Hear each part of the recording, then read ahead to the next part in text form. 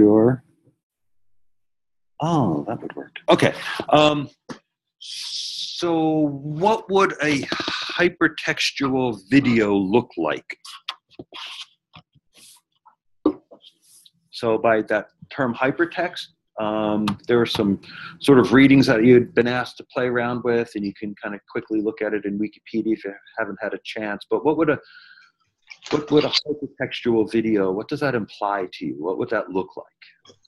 Embedded video into an HTML page. You can embed video into an HTML page. But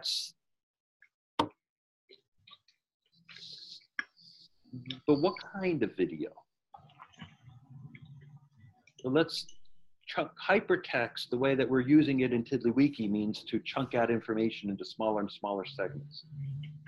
So I want to, if you're looking at the screen now, I want to do a presentation where I'm going to walk through each of those studio projects that are listed on those tabs there and each of the initiatives. And I want to spend about 4 or 5 minutes talking about each, because these are things that you can build on for your projects. Okay, so the other day when I was working with Billy, he's like, okay, I'm done my 3rd wiki. What do I do now? And same with David, I gave them pop-up tagger, and you'll see that that will show up in one of these initiatives. But I'm going to record this whole conversation. And I want to make it easy for my readers, my viewers, the people using it who are going to watch this video, to get closer to the information that they need. So what would that look like, and what would that feel like? How could I weekify the video I'm in the process of recording right now? You could apply, again, are you putting it directly into the wiki, or are you hosting it on, say, YouTube and then embedding it in? Well, let's say I'm going to host the video on YouTube and embed the video. Okay. You could take the tabs that you have per each lecture, so you'd have a Monday lecture and a Wednesday lecture. You could date them by month, and then drop down tabs that lay out each day in the month, and then the lecture video could pop down underneath that. So if I understood what you said correctly, you're suggesting I create separate videos for each tab? That's correct. That was what I was saying, yes. I don't want to create separate videos. That requires me to upload and manage all these videos. I'm only going to have one video. Okay. So what we're going to do, and you all are going to help me because you have no choice because you're here. That deserves a smile at least. Is we're going to set start and stop points in our video, and we're going to make links to that YouTube video that say start here and end here. We're going to weekify the video by chopping it up into smaller chunks, but not actually touching the file. We're going to sort of like a link directly into a specific start point and stop point. Anybody know how to do that? On video, on YouTube? Yeah, it's like doable.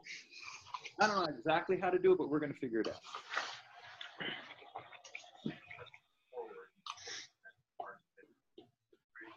Yeah, but you can't put, as far as I know, I can't put a marker in a video that YouTube serves that says go to next, go to next.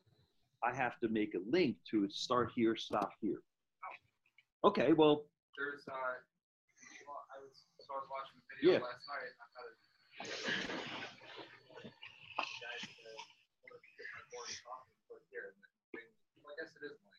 He embedded in his video. I'm too lazy to do that. I'm recording this video on Zoom. As we speak, it's recording on my computer. And when I'm done, I'm going to upload it to YouTube. I'm not touching it afterwards. I'm not even going to watch it. I'm not going to edit it. No post-production allowed. Because we're trying to make things easy for people as producers. So we're going to weekify the video that we're about to make collaboratively. And when you leave, looking at that video that's up on my screen and might be up on yours.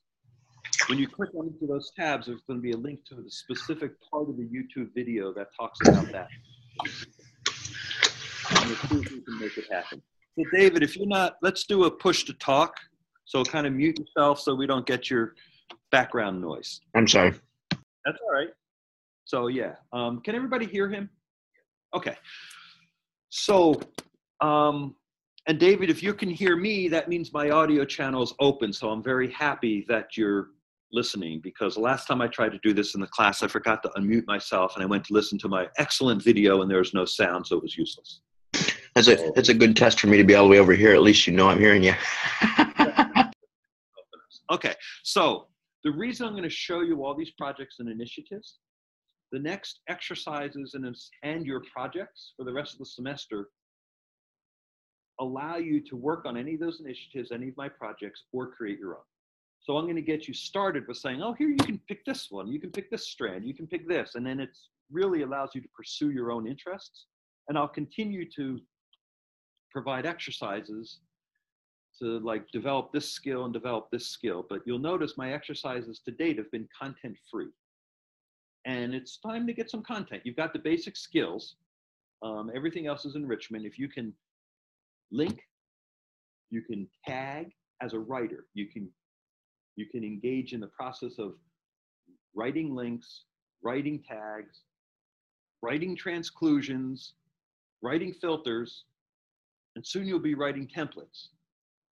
So now it's time to actually start designing. You know, all the other skills you need are just enrichment and more of what you already have. So you've got the fundamental skills, and now we'll start adding in some intriguing layers. So the next exercises will be less prescriptive, more descriptive, and saying, oh, go explore something. And they're not particular, they're just like, you got to start producing a body of work that you share in the studio that we critique. Okay, so just like if this were a painting class or a sculpture class, you'd come in and sit down and get to work and work on your painting. And I'm not going to say, well, you got to make a painting, you use 4 different colors and 6 different shapes, and it's got to be this size, and when you're done, submit it and we'll look at it. I mean, we could do that, but that's not how art and design is created. It's created by people working in a studio, and you leaning over to the person next to you saying, hey, do you have a brush I can borrow? Because I can't get my lines thick enough. Or how'd you get that texture? Except, of course, it's code. So you're ready? You got questions? John, you ready to go? I have no idea what's going on. Okay. Questions, I have ideas. Ideas are good. So what do you mean you have no idea what's going on? I'm going to show you all sorts of things I've done. No, but I'm going to show you what's going on is I'm going to show you all the little crevices of my mind that have been occupied by Tiddlywiki for the past 6 months, and especially the past 3 months, where I'm just playing with all sorts of stuff. And I walk around with this Tiddlywiki in the brain. And I want you to too, as well. I want all of you to do that as well, a little bit. So whenever you see something in the world, you say, huh, I could weakify that. And then come in and do it. Because that's how you learn to design and write interactive texts. You see them, you use them. Now you say, I can build that. And it's not like some of the things you're going to build have never been built before. And some of the things you're going to build, others have built, but now you've reverse engineered it and built it in Tiddlywiki. Like Google News is weakified. Facebook is a wiki. Twitter is a wiki because they've got these objects floating around and they display them when you ask them to be displayed. Like you say, oh, show me all the tweets for the past 5 minutes. That's a filter. Show me the person who tweeted it and their tweet and their picture. That's not any different than what you did when you said, show me the red squares and the actual squares as well as the title of the tiddler. So you live in a world of interactive text. You use it, you read it all the time. You write, you make websites or games, things that are interactive texts, but you don't use the hammer and the nail to build it, or the screwdriver or the drill. And that's what we're doing, is we're starting with Tiddlywiki, which is a blank slate. Now make something in that. Use this tool, and you can make anything. I don't know that you can make anything that would be production worthy. You know, that you could actually say, hey, Twitter's going to pay, you know, or Google's going to pay me $2 billion for this product that I built in Tiddlywiki.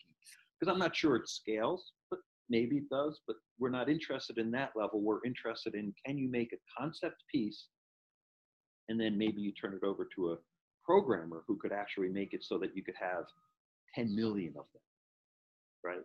So I can make something, you'll see something here. I'm up to 7,000 objects in a wiki, and it's a little slow. It begins to slow down. James, one of the other students who took the class last year and still works with me on his thesis, he's an IDT student. He brought in 70,000 tweets into his wiki the other day. So he can navigate through 70,000 tweets. How long did it take you, James? I said, well, 20 minutes for it to import. Okay. You know, we can maybe live with that. Again, it's like, obviously that's not an acceptable product in the commercial world. If it takes, you know, the thing's too slow, but at least it gives him the opportunity to play with that kind of data. Okay, so even if John doesn't know what we're doing, and even if Bill's back there saying, okay, let's go, we're gonna go. And you'll get it in an hour. Yeah. I'm very confident. I am. So I've got an audience, a live audience of 5, and a recorded audience of millions of people who are taking this TiddlyWiki course around the world. Not, but we're going to go. One thing that I could use help with here, and David, this feels like a task for you. As I move forward and say, okay, next, okay, here's the next project. If you could just keep track of the time. And then when we're on this, send me the timestamp when I said, okay, we're going to the next one, because I need those timestamps to put into the video. Okay? So you want via chat, or just unmute my mic and say this is the time? I'll just put it in a Tiddler somewhere, and when we're done, send me the wiki. Oh, okay.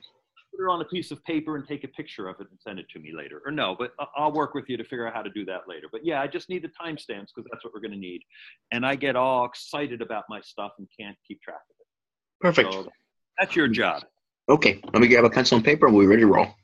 Yep. Okay. So we're going to start. It's 10:16. That's our start time. And I'm going to start with the first project that I'm using, which I call 9/11 at 12. Okay. And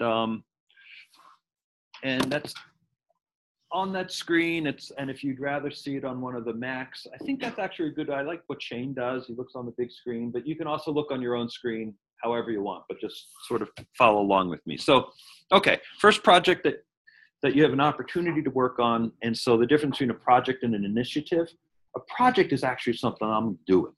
Okay, so I have a life outside this class, not much of one, I'll admit, but I'm doing a bunch of research projects, and this one has actually been accepted at a conference. Okay, so the project involved me writing a proposal, and it's been accepted to a conference. It's going to be presented at this conference in London in June.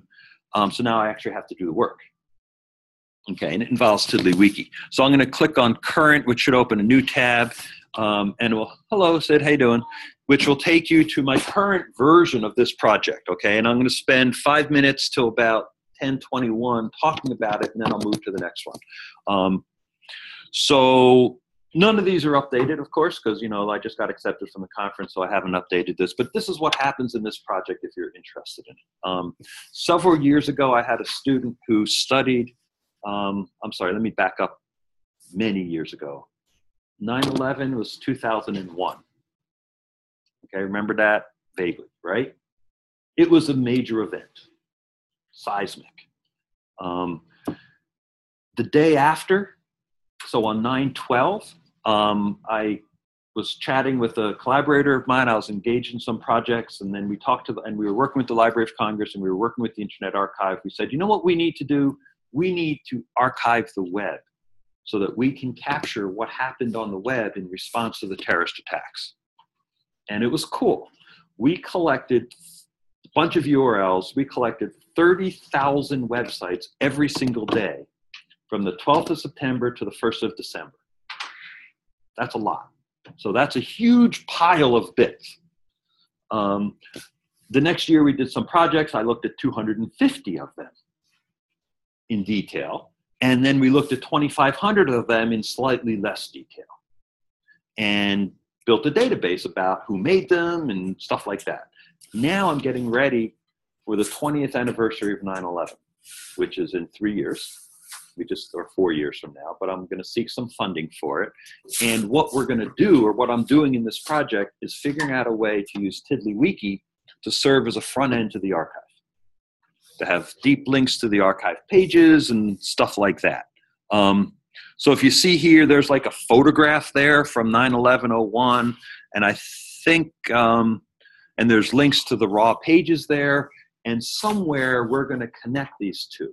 My goal is to create a system where ordinary people could come to my website, 9/11/20, whatever it's going to be called, and navigate through the archive and say, oh, show me some pictures of the search dogs. And they can tell a story by linking or shut up.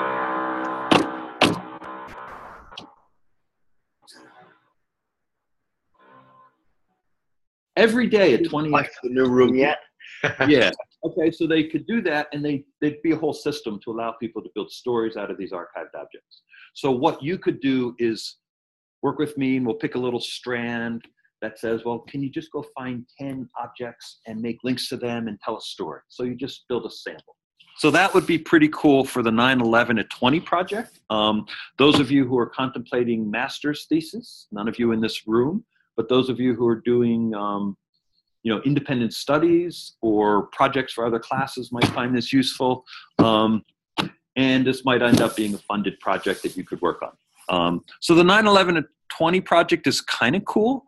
And it's a little open-ended, like all of these are, but I need different pieces of the project built in TiddlyWiki. So that's the first one. I'm not going to Lisbon, I'm going to London. Okay, so that's 10:21, David, so now we're gonna move on to the next one. Okay, and my intention here, questions you can say, hey, could I do this, could I do that? Let me know. Oh, let me back up on 9/11/20. Sorry, I forgot one thing. I had another student a couple years ago who did a really cool project, but he looked at the blog posts that we found that were posted on the 12th and 13th of September. At that time, blogging was brand new. So the bloggers in 2001 were, these were innovators.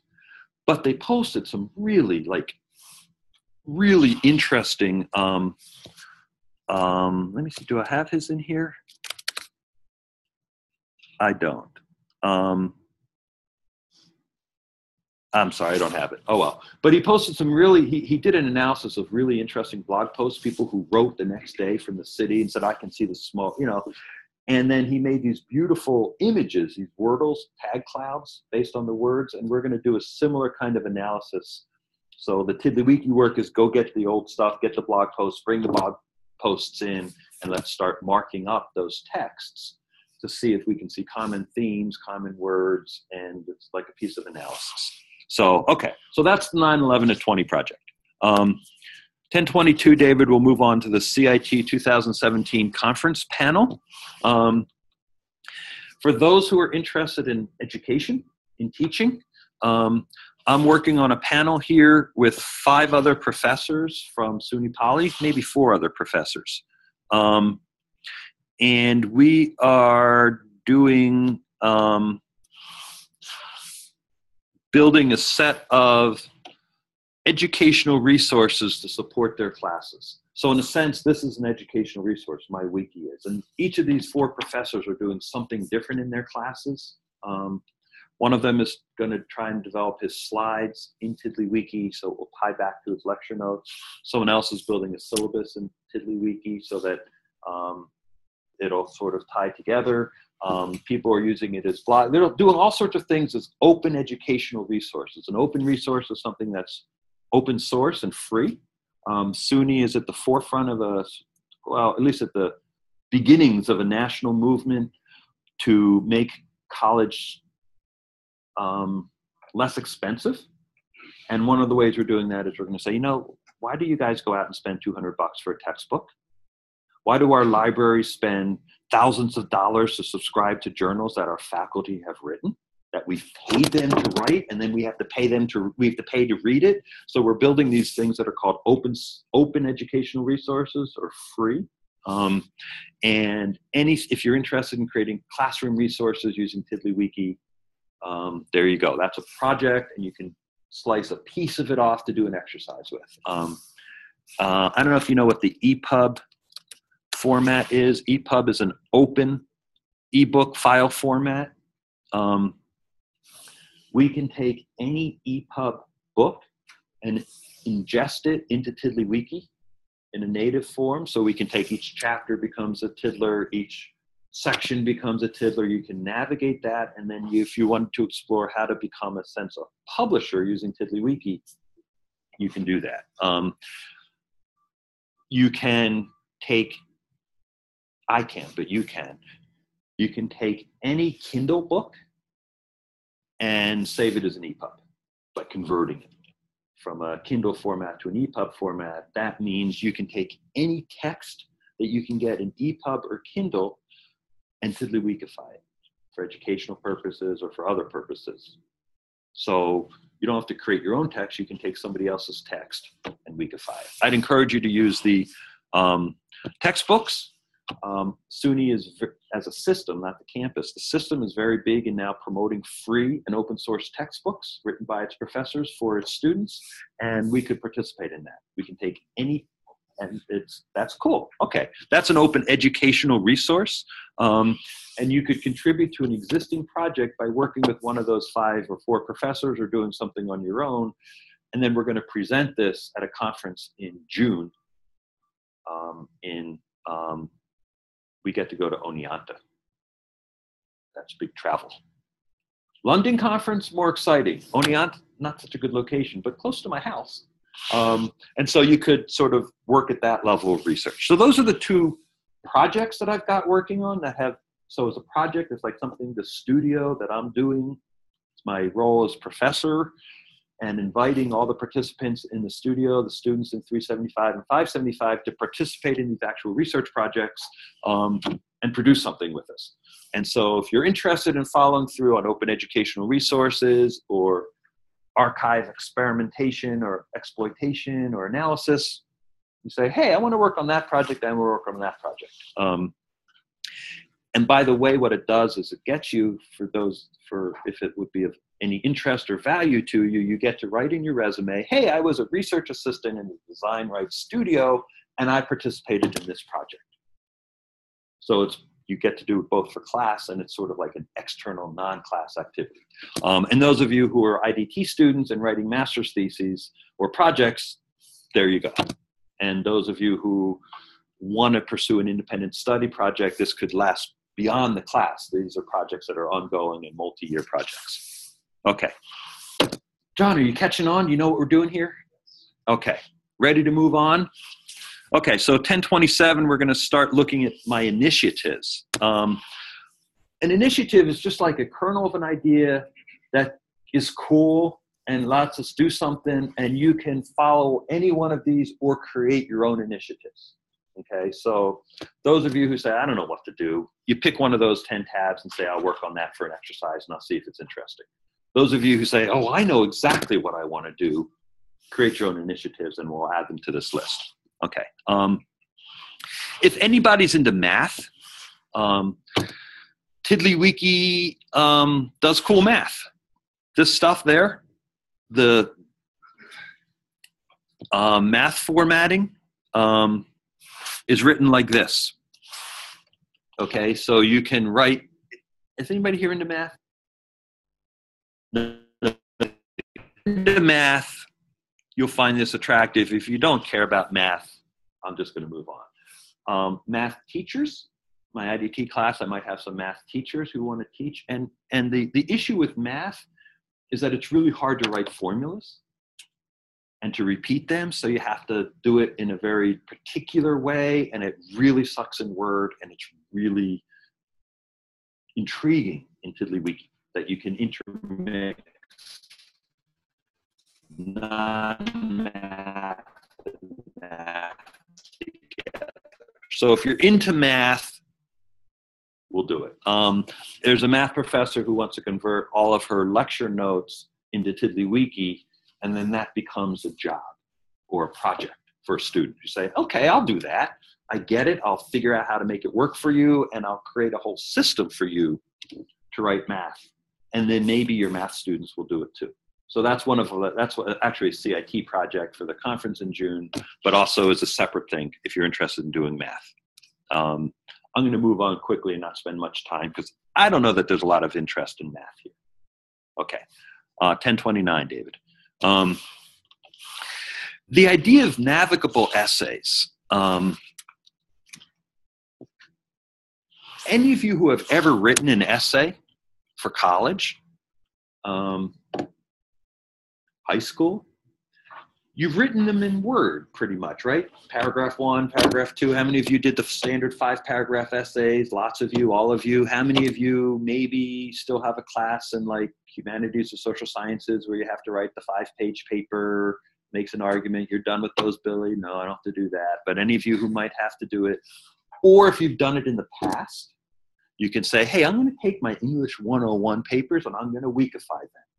So you've got the content that you've created, and now let's weekify it. Let's reimagine it as a navigable essay. So if you look at this example here, I'm into assisted suicide. You know, I teach this course called The Politics of Life and Death. We study abortion, assisted suicide, cloning, and something else. Assisted reproduction.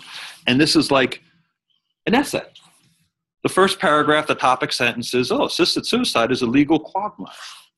It's a moral dilemma. It's part of our everyday lives. There's lots of reasons to oppose it. And then you have these arguments below it that allow people to navigate through your essay instead of read it linearly. So the logic involved in writing a navigable essay as opposed to writing a linear essay is what I'm trying to capture as a skill. So if you were to say, okay, I want to build that, you'd begin to understand a little bit of that code. That looks pretty nasty. But it's all sort of fill in the blank in algebra. And this is early stage, but the idea would be to take this idea further and create a template that others could then, who didn't know a whole lot about TiddlyWiki, could then sort of do in a plug and play. So you learn the code, you figure out how it works, you pick the colors, and then it creates a project. I'm really annoyed about that, but I'm really excited about this. Okay, this is cool. You can do this for a 5-paragraph essay, you can do this for a 50-page paper, you can do this for a 500-page book. So it's not object-based, right? There's no shapes, there's no cars, there's just text and logic and understanding how to outline it. Questions? Not yet. Okay. 1032, David. Paul Bley. Oh, there's nothing on Bley. Oh, no. Where's my Paul Bley link? I'm going to find it manually. Sorry for the, where did I put Paul Bley? I was moving stuff around last night and I might have missed it.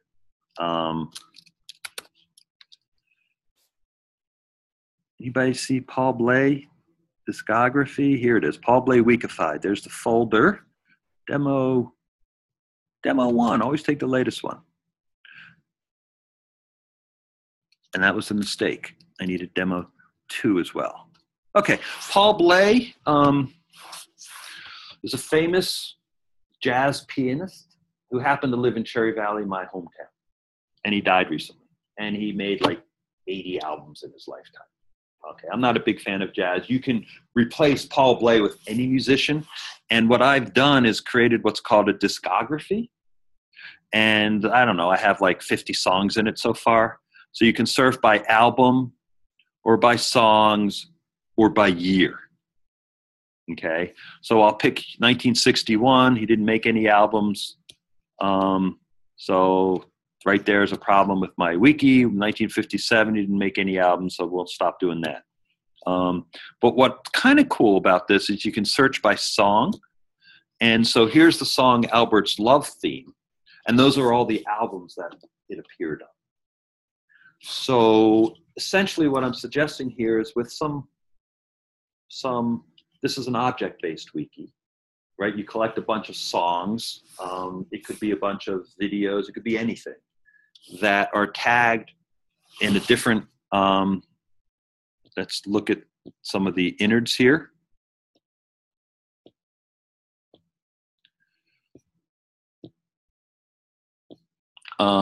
This all uses fields. And so it allows you to, in fact, let me show you how this is done. There's the tiddler called for the song. And then here's the template. So anytime it finds a tiddler that's a song, you use a template that gives you a set of instructions for how to display it. Okay, so this is sort of standard web design, but uses this other feature called templating. We've already done linking, tagging, filtering, and transcluding, and this is the 5th technique called templating. So it says, okay, is the current tiddler a song? Yep.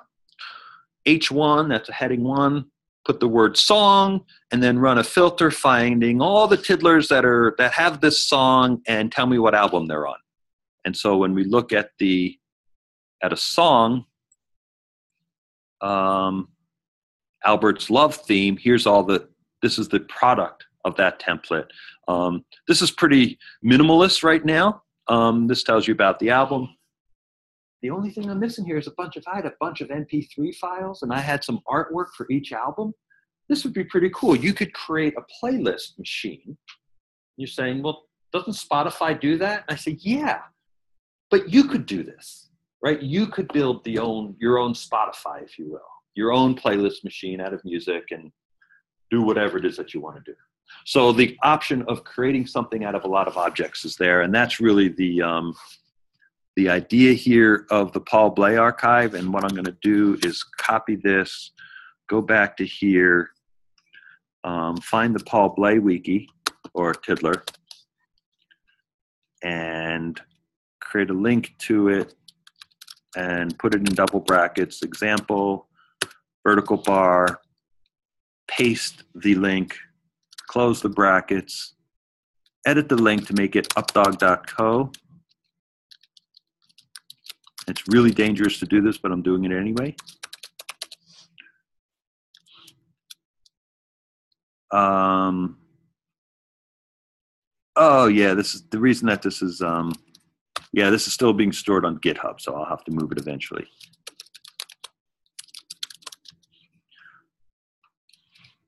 And let's see if it works. It does. Okay, so now I've built a link to it. So that's the Paul Bley archive, but the concept is, again, of building a collection of objects that you can navigate on multiple dimensions. So my objects there were songs and albums and years, just like you did in my wiki 3, my 3rd wiki. You brought in shapes and right? So, so you can do this. This approach uses a spreadsheet. And so we're going to see this in another initiative about SLSX imports, and we can import spreadsheets of an indeterminate size and play with them. So 1038, we'll move to Personal Web Archive and Analysis System. Project not found because my URL is missing a P. There we go. Okay. Have I subjected any of you to this thing called Scrapbook in the past? Have you guys ever heard of Scrapbook? Sid, if you were paying attention in 106, you heard of it. Bill, if you were paying attention in 106, you heard of it. Shane, you too. But it was pretty minimal, and I just breezed by it. And I said, yeah, you'll hear about this someday again. Okay. Here's my Scrapbook. It's a Firefox extension. I'm going to show it in my sidebar. And what Scrapbook allows you to do, somebody give me a website that we want to go to. No, Google's no fun. Let's look at the White House. Whoa, look at that. I can drag and I'm going to grab this page and I'm going to just stick it right there.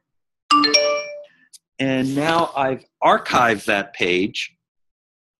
And here is my copy of that page.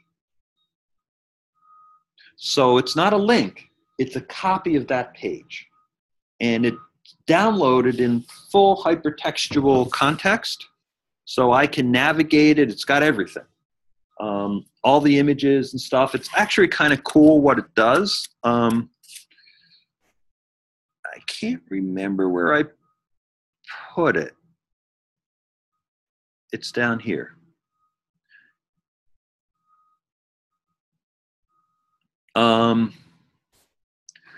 Here is the most recent folder I created. And these are all the files I just put on my hard drive. Every single image, every single page, all of the script for that page. Okay, so Scrapbook is cool. What's the difference between an archive and a bookmark? Why would I want to have an archive copy rather than a bookmark? Archive copy is a saved copy that's not changeable. Bookmark will constantly be updated every time you visit it. So and what did you say, John? Same thing? I'm sorry? John said something similar. I own the archive copy, it's mine. The bookmark, I go to the server and they give me what they want to give me in response to that request. The White House can't change my Scrapbook version. So this is a way of creating durable, personal links. And then you're saying, so where's the TiddlyWiki angle to it? What I've done in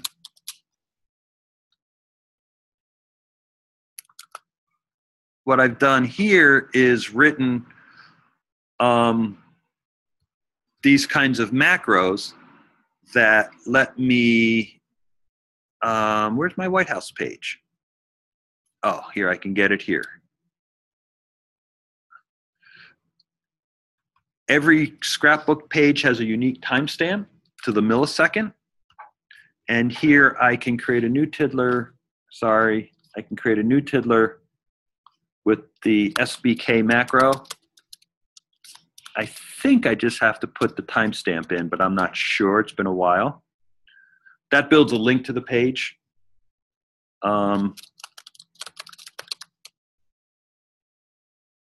Looks like I did it backwards because you can never remember your code. Okay, so now I've got a link to what the White House page looked like at that time. Okay, and there's a problem in my code. But if you're studying the web, if you wanted to do an analysis of what did Trump say in his White House website, you wanted to gather a bunch of pages to study them, take pictures of them, if you just wanted to describe what was going on in the web, and this is a project that you might do in any other classes, sociology, psychology, you wanted to kind of gather resources, you could do this in this approach.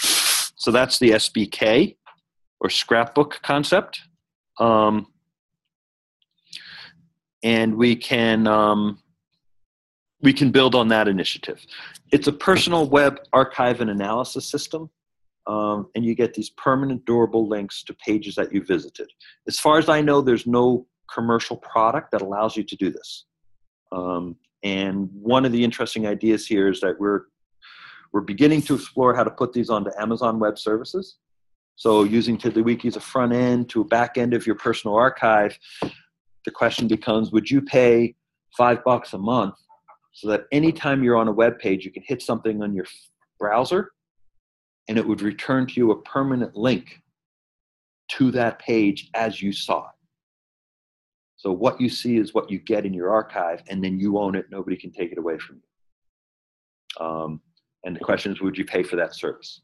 And so that's actually a marketable service that we're just beginning to explore. So, okay. Questions on Scrapbook, TiddlyWiki?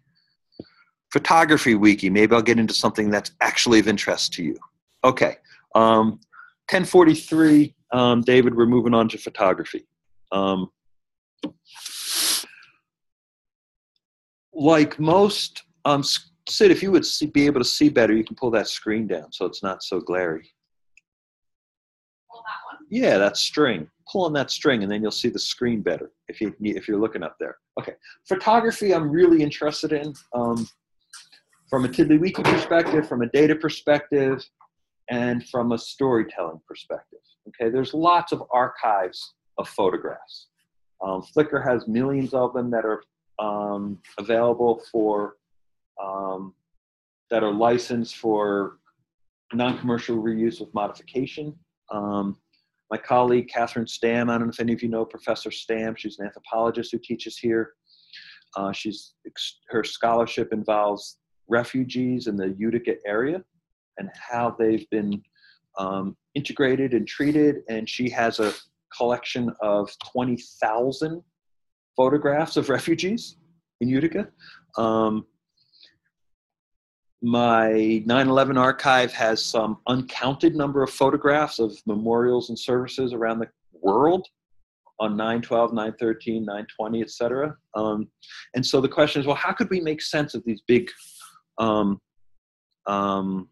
archives? So I've been starting to play with that a little bit, and you can click through these examples to see. There's a little bit of implementation written here. It talks about how to go to Flickr to use the API to get all the photographs from Flickr.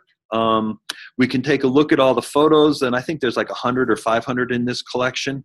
And then Bill, this is something that you saw, and David, you saw this yesterday. This is the tagging.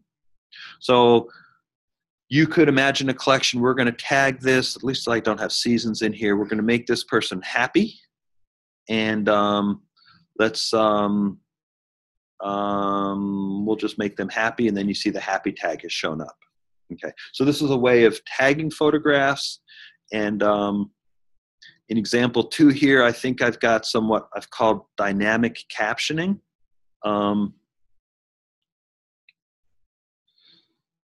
There we go. Let's look at it. There's a photograph.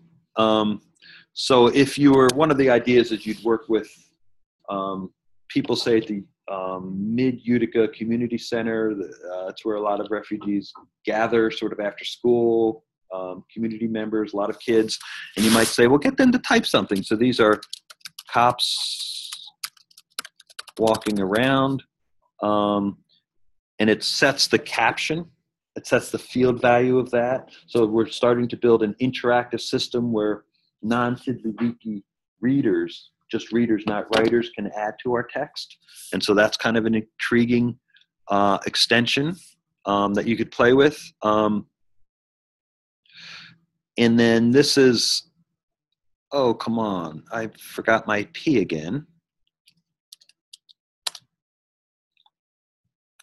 This is a similar example, a demo I did that was actually trying to get some commercial work, and someday they'll come back for it. But in this case, let's say that we had 500 respondents, and they were telling us about how they use cleaning products of all things, okay? So this is some picture, and now I can navigate, and you're familiar with the first, previous, next, last approach to navigation. So imagine that I've got all the females, I don't know how many there are, all the pictures that are taken by females, and they're sorted by something, like, I don't know how old they were. Okay, so there's a first picture taken by a female, and there's a last one, there's this one, and there's the previous one and the next one. But also for people based on their age and how frequently they clean and which sink product they use. And so now if you think about it, instead of going first, previous, next, last on one dimension, I can navigate from this picture to the first, previous, next, last on 4 different dimensions. Okay, so this is where you start getting into multi-dimensional tagging. So if you had a collection of photographs or objects that you wanted to have multi-dimensional navigation for, this would be the beginnings of an approach. As far as I understand, this is not something that really exists out there. This is pretty new stuff. You're beginning to see places do it because we're beginning to realize we can. It requires a different approach to data.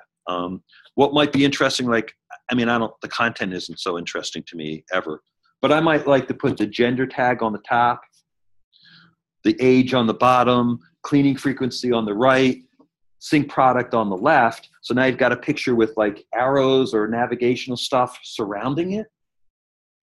And from this picture, you can go any different place that you want to. Begin to think about this as an app on your tablet. So you come up with a picture and you want to see the next one. Well, there are 5 next pictures. John, you look confused. You look perplexed. No. No, you get it. I'm right here. You got it. Okay, good. So just to see if this works, like I'll go to the next picture taken by a female. Let me show you something else that I've been meaning to show you. This little icon chooses a story visualization, and we're going to switch to zoom view. And I'm going to close my sidebar for this demo. So let's get to the next picture taken by a female. Let's get to the next picture taken by somebody over 70. Let's get to the next picture for the person who uses Fantastic. It's like, oh, this is a good thread. I want to go to the first and navigate through all of the Fantastic pictures. So this is like not your standard navigational scheme, but a multi-threaded or multi-dimensional navigational scheme. This is really cool, by the way. So the photo wiki stuff is very cool. I'm excited about that. So it's 10:50, David. I'm going to skip Serial Wiki and Syllabus Wiki because I don't think there's anything there yet. But I'll talk about Serial Wiki really briefly, and I'll add a link to it. Have any of you podcast fans listened to the podcast called Serial, S-E-R-I-A-L? Did you ever hear of it? Okay, it's the most popular podcast in the history of the world. It's a true story. It's a murder whodunit. Really, really briefly, a 17-year-old guy is convicted of murdering his 17-year-old girlfriend, 1999, I think. 2014, Serial, which is a spin-off of the NPR show This American Life, produces a groundbreaking podcast that was 12 episodes of 40 minutes each, in which they tell the story of this murder and cast serious doubt on the processes by which this individual was convicted and raise serious doubts about his innocence or guilt. It's super compelling audio content. And it was released one episode a week, and like those of us who got into it got really into it and couldn't wait for the next episode. It's got like maybe 15 or 20 prime characters, 10 or 20 locations, 20 or so different days. And if each one of those, if you take the serial content, the 12 hours of content, and chunk it out, so you've got 5 minutes where they're talking about what happened on this day in this place with this person, then you could imagine a wiki that would allow you to navigate to that 5 minutes of audio. And then you say, okay, I want to hear the next audio. But next audio isn't what came next in the podcast. Next audio might be the next time they talked about this character, or the next time they talked about this place. So what it does is it takes narrative content that was produced as audio, chunks it into smaller pieces, 5 minutes, 4 minutes, whatever, tags them, and just like in the photo wiki, we could navigate by multiple dimensions, the same with sound. So what we're doing is we're breaking out a digital, serial narrative. And it's kind of funny because the word serial here is used in different meanings. We're breaking out a serial narrative and allowing the readers to navigate it on their own. And this is particularly useful for people who want to study and understand it, because this thing gets really complicated. And then just to make Serial really cool, there are these follow-on podcasts, one called Undisclosed and one called something else, Truth and Justice podcast, that took the Serial podcast and went way deeper, sort of crowdsourced the investigation. And they have all this detail. So then I can take like 40 hours of audio content and intermix them. So that one of the suspects is named Don. He was the murdered victim's current boyfriend. The old boyfriend was convicted. Don is the current boyfriend. It's like, maybe Don did it. Play for me all the audio that you have about Don. And so it would create on the fly for you a particular podcast about Don. So this is a way for you, readers or listeners, to reinterpret or re-listen to audio content or video content according to your own preferences. This is also really cool. This is not, we don't know how to do this.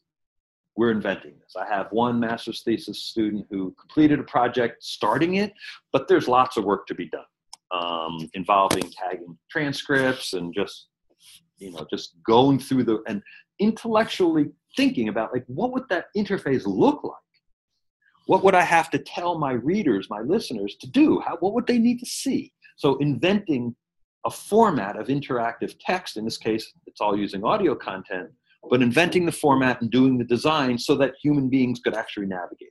And then the project that you do for this class would be, well, what if I just did one episode? You don't have to do 40 hours or 50 hours of audio. Do 10 minutes of audio. And that's sufficient because we're inventing it. So Serial Wiki is a way cool concept. And the content is great. Oh, and just the other thing that's interesting, if we actually got enough people to work on this and to do all the 40 hours, Adnan, who's the guy who was convicted of the murder, 20 years later has just won a new trial. On the basis of serials and the follow-ons, he's actually going to have a new trial, although the state is currently appealing it, so maybe it won't happen. When this new trial happens, which it will, there will be large-scale media and public focus on that case. And if we're ready to go with a highly annotated wiki that pulls apart the case based on the audio content, we'd get lots of hits and we'd be famous. And it would be cool because people would actually understand it. So that's a really cool project. I need people to work on that. 1055, David.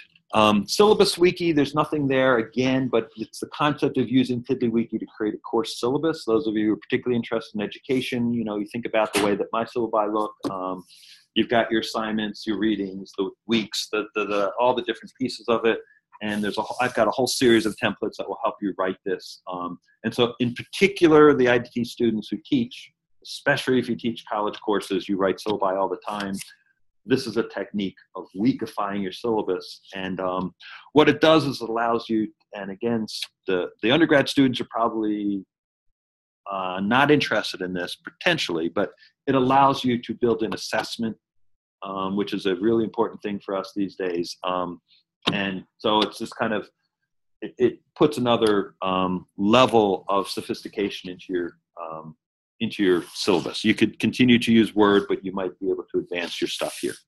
So that's the syllabus wiki. That was only a minute. 1056, David, we're into this notion of tag grid. And some of you are going to say, hey, we could have used this for exercise 3, and you're absolutely right. Okay. David, did you enter and sign in? You're back now? I don't think I left. Okay, good. I've got 1055 to 1056 was about the syllabus. Okay, so if you're looking at this X-tab testing, it looks like I've written a macro that flips around the rows and columns of 2 tabs.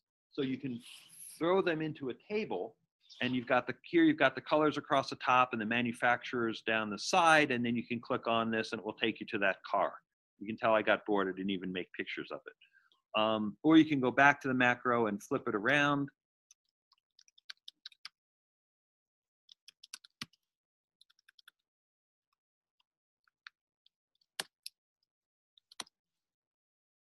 And now we've got the cards across the top, colors on the x-axis, cars on the y-axis. So this is a way of representing a bunch of objects. And so the idea would be, well, how does this macro work? Let's look at the X-tab macro, which is probably in here somewhere, X-tab macro. And I don't even know if it's particularly complicated. I don't remember it. It's a little complicated, but it's mostly using HTML table formats. And the idea is this stuff looks kind of nasty, but it's really not.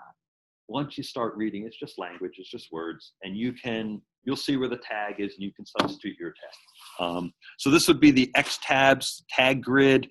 It's a way of displaying the interaction of one tag, of 2 tags with each other.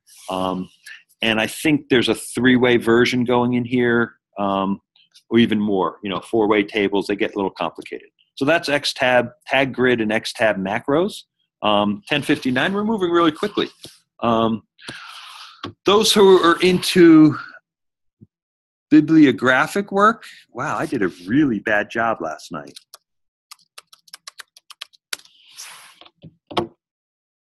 Any of you ever build a bibliography? Probably.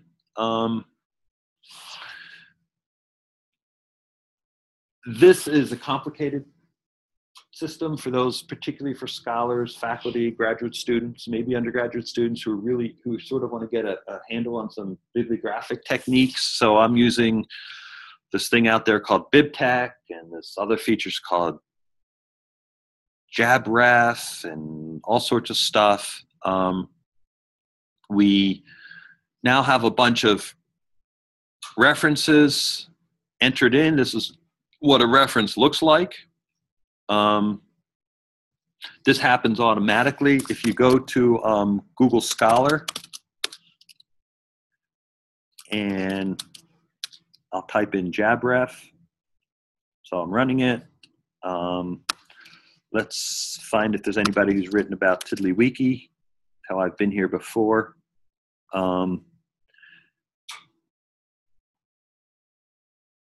And I think I can import this. You get that kind of a reference. Google Scholar or other citation engines produce it for you. And then there's a sequence of events in which you bring them in, and then you can use it to generate a reference list. So that's a way of generating a reference, a bibliography. And what's cool about bibliographies is they're so system driven. There's rules and there's formats, and then you figure out a way as a project of how do I get TiddlyWiki to generate a bibliography as a system. I don't know if have any of you used any bibliographic systems? Ever had to? Zotero, EasyBib, yeah. So this was HardBib. It's not easier than EasyBib, guaranteed. I mean we're not looking for less complex solutions. Over time we might, but right now we're trying to get into the nitty gritty of like, well, how does EasyBib work? Most of you approach things like EasyBib as users. Now we're approaching them as a designer. So it's going to be a little more complicated. Okay, 11:01, David. We'll move on to wiki slides. All of my links are just busticated.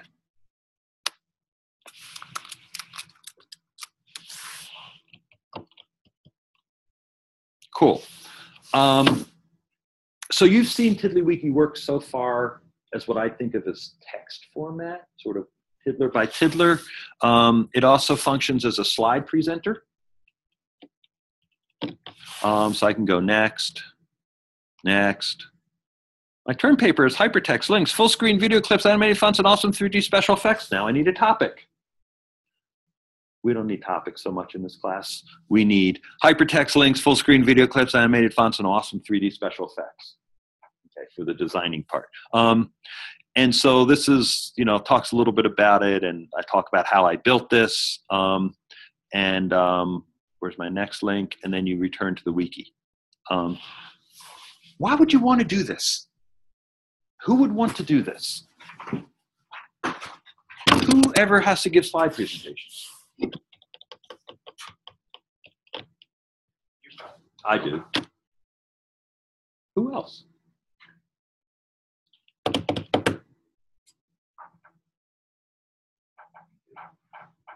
When? When are you going to give slide presentations? Assuming you're not going to be college professors. I don't see any of you having the talent or intelligence to be a college professor. I'm kidding. Do they give slide presentations? Yeah. Like if I'm pitching like a project to my colleagues? To your colleagues or your clients, if you're pitching. Sure, definitely slides. So why would you want this? Why would you want slides on top of a wiki, as opposed to just give them the slides? Because slides usually display minimal information. If you wanted to explore an idea, you could navigate to another tip. During your presentation? Yeah. Or your clients could do it on their own after your presentation. So you know how like you talk about in some of your classes, oh, you have to have a takeaway, something to leave behind. So here you've got your slides, and you say, yeah, here's your HTML file. And if you want to click on like you know, if you want to see what these things mean, you just go there. So you can have all the background embedded, like your whole proposal, which is text, right? Any of you done the practicum class?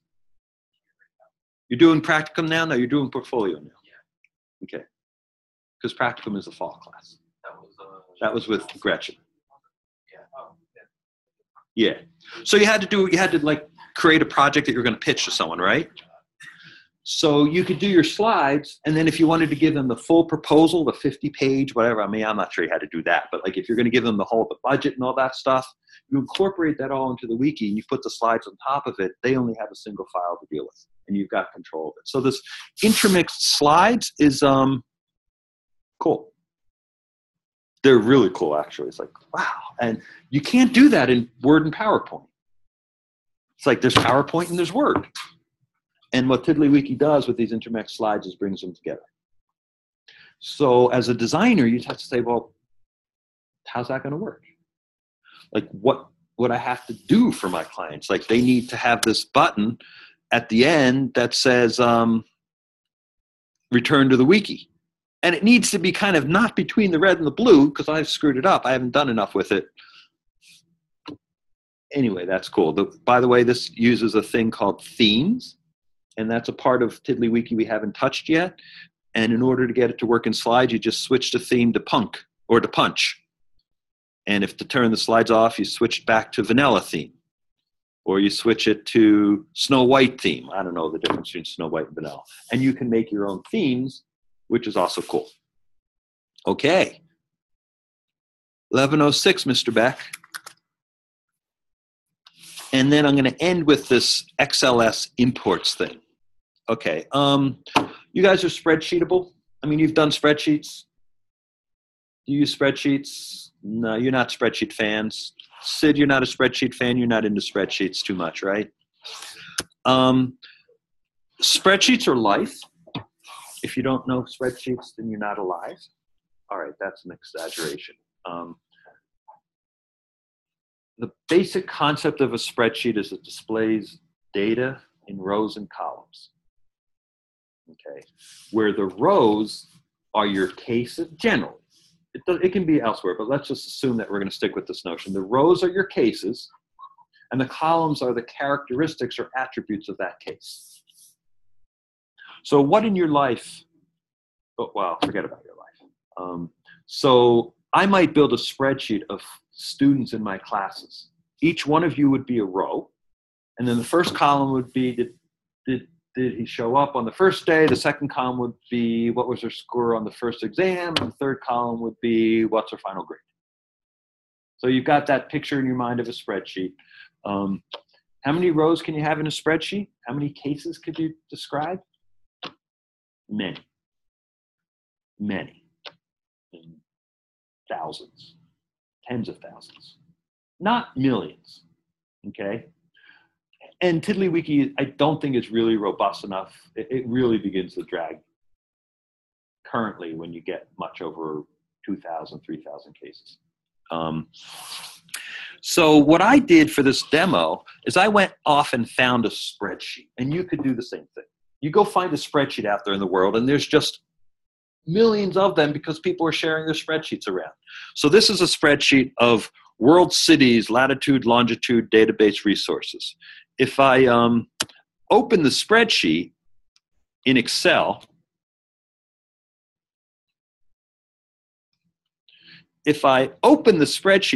oh, it's coming.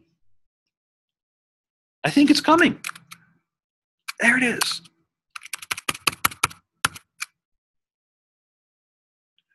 I see that I have a list. Got the names of the fields across the top. So the first column is the city name. The second is the city name in ASCII.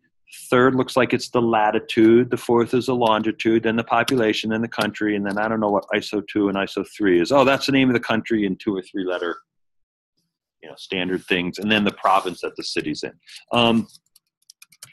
There are 7,323 cities listed here.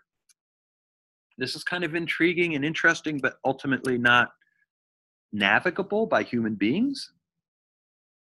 So what I do and this is what you could do as a project as well, is use this XLS imports tool. And this is a little slow right now because there's 7,000 records in it. And so this is what I mean by it slows down. And so I don't have to write this, I use the tool, which talks about and allows you to understand the data in a different way. And then I can navigate to cities and tell stories about the cities. So here it's a simple story, like what's its name, what's its province, what country is it in, and how many people live there. I can go to Brazil and tell a story about a country, like what cities does Brazil have? And so, this isn't quite that interesting yet, but you can begin to see where you could build these interfaces, and you can find spreadsheets for anything, or you can build your own spreadsheet. So, Bill, if you're into games and you wanted to track a game and find all the characters or all the locations or all the whatever it is that you want, if you can represent it in a spreadsheet, we can import it and create different objects from the characters, the locations, their emotions, whatever it is that you want, we can create objects with it using this tool, and you don't have to do it by yourself. It's like when you built 8 objects by hand, no big deal. 27, you guys started to roll your eyes. 7,000, you're not doing it, right? I mean, even 27 is pretty much beyond what you want to do by hand, so you have to use tools to do it. You can go to Wikipedia and get lists of things like this and figure out how to save any list in Wikipedia as a spreadsheet, and then you can make a navigable wiki out of that list. So absolutely anything. And that's another kind of project that you could work on. So I'm going to stop there.